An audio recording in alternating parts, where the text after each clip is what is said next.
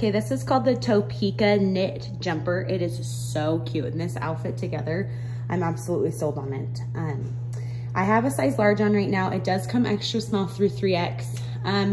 The large has plenty of room. I'm wondering if I could size down to medium, but to be honest, just preference-wise, I don't think I would have wanted the medium. I think I like the looseness of the large.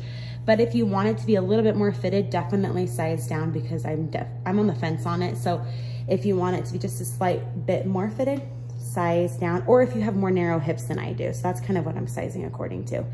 Hits me at the knee. It's this really nice quilted material, but it's not too heavy. It's not gonna like make you sweat at all.